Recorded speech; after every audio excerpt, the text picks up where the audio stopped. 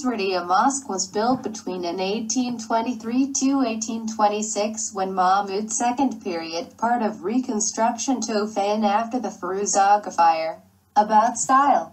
Nusretiye Mosque has a meanest transition from Ottoman Baroque to Empire style. The architect is Kırklarelian. He is a member of famous architect Armenian family.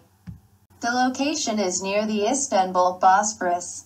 Some historical and important buildings are in this area, and in this video I purpose to show you relation with Nusretiye Mosque and surrounding buildings.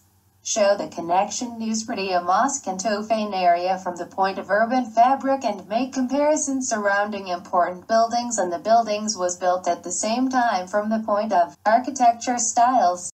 When it was built, the Nusretiye Mosque stood to the northeast of a rectangular parade ground facing the Bosphorus. The artillery barracks built by Mahmud II at the same time as the mosque bound the southwest side of the parade ground.